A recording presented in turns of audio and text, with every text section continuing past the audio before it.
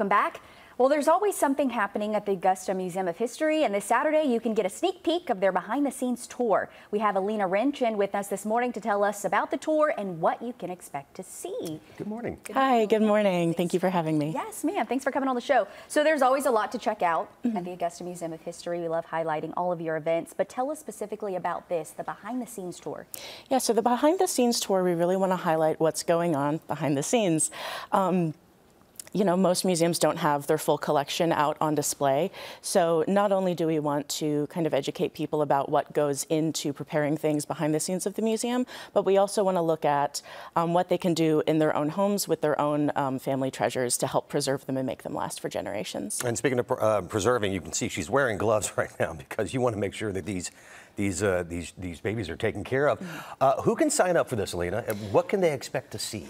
Yes, so anyone can sign up. The tour is free with admission, and we do recommend that you call to register ahead of time, but we do take walk-ins as well. And they can expect to go back into our collections processing area, as well as our research library, and usually our main collection storage as well. And we show them a little bit of show and tell. We have some different examples of objects out, and we also kind of tell them a little bit about what they can do to preserve those objects. And tell us what you brought with you today.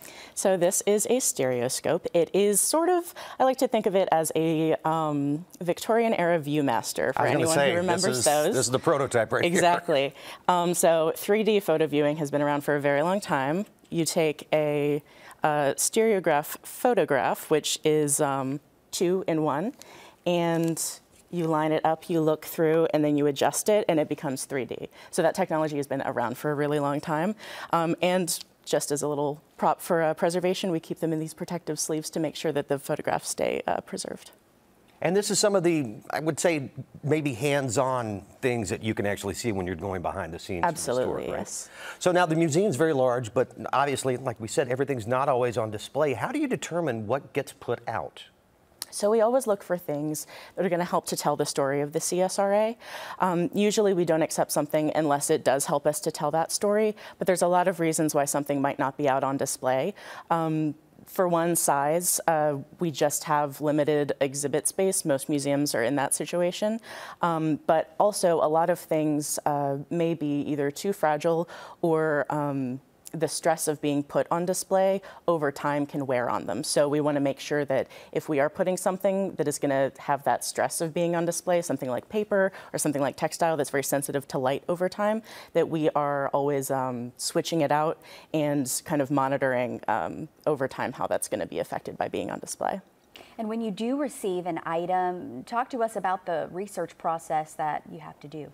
Right, yeah, so every object comes with its own story, and we call that the provenance. So when we are receiving an object from the donor, we're talking to the donor about not just what the object is, doing our own research historically on, you know, this is obviously a stereoscope, but we want to find out from the donor, who did it belong to, where has it been, what significance did it have to the owners before?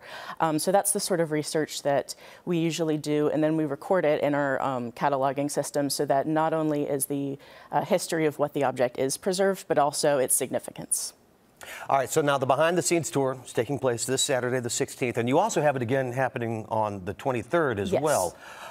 If people would like to donate to the museum, how could they go about doing that? So you can always call us. You can always go via our website. And to register for the tour itself, you can just call the number. Usually I'm the one who gets those calls. Okay. So we'll be happy to schedule you for one of the 2 tours coming up. Okay, and there's multiple times that people can choose. Yes, the tour is we have one at 11, one at 1 o'clock, and then one at 3. Okay. And by the way, this isn't the only event that's happening at the Augusta Museum of History. You have a list of events that happen throughout the year, correct? Yes, we do. We have some wonderful educational programs that come up periodically. I know that coming up we have Voices of the Past, so that will be actors out in the exhibits that you can interact with. And then we will also have some family fun days coming up throughout the fall. And we have a lot of things coming up for the holidays as well. So. All right, check that out. Again, AugustaMuseum.org is the behind the scenes this Saturday and also on the 23rd as well. Alina Wrench, thanks so much for joining us. Yeah, thank you so much. Appreciate it. Let's check in right now. First Alert meteorologist